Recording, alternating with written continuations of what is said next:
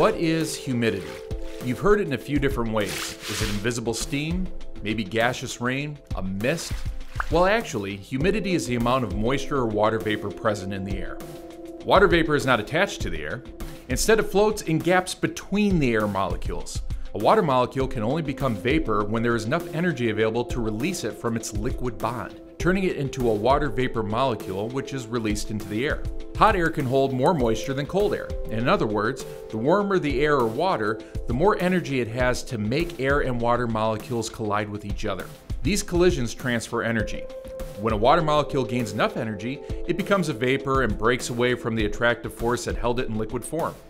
Water molecules can be located on any surface in your grow room, from nutrient reservoirs, to soils, to your own body.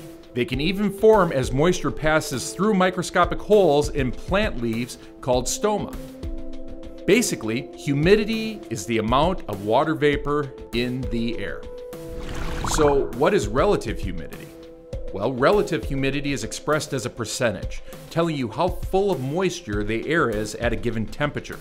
When there is no energy left for continued evaporation, the air moisture is completely saturated with a relative humidity of 100%.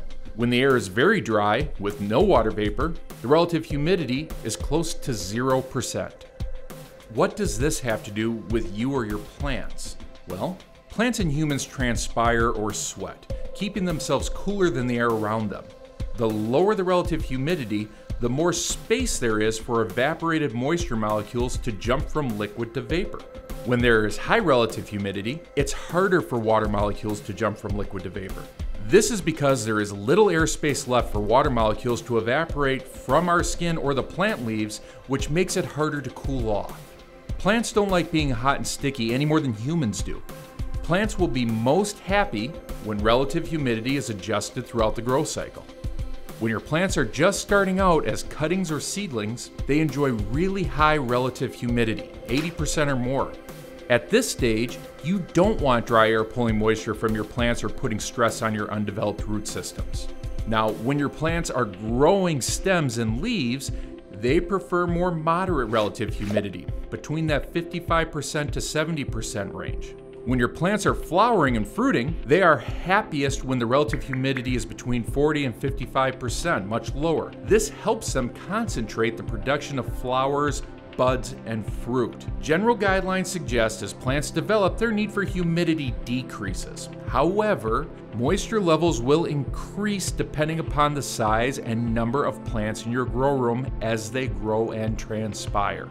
This is why mechanically removing moisture from the air, like a dehumidifier does, is necessary. Relative humidity is dependent on temperature. Keeping room temperature in the 70s will make most species of plants very comfortable. Any changes to your room's humidity should be carefully controlled and as gradual as the changes happening in your plants. So how do we control relative humidity? How do we make these changes?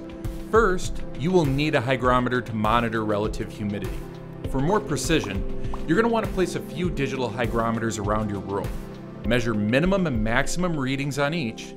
This will give you a map of how air and humidity move around your space. It's important to monitor humidity when your grow lights are shut off during the night cycle. Temperatures will fluctuate, and when temperatures fall and air becomes more cool, there will be less room in the air for water vapor. As an example, an 18-degree Fahrenheit drop in air temperature will reduce by half the amount of moisture that the air can hold. The moisture that was once in the air will now condense onto any surface available. It could be leaves, flowers, the walls, the floors, the people in the room, in turn increasing the risk of mold and mildew, damaging crops within a matter of days. Growers control humidity in a number of ways. Regardless of geographical location, you are going to have to mechanically control your humidity. Now, some locations will have a more extreme need than others, meaning you will have to have more moisture removed from the air.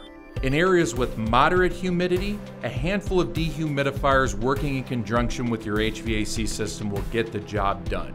In areas with extremely high humidity, you're going to need to ramp up the amount of mechanical dehumidification that you have removing moisture from the air. It's just that simple.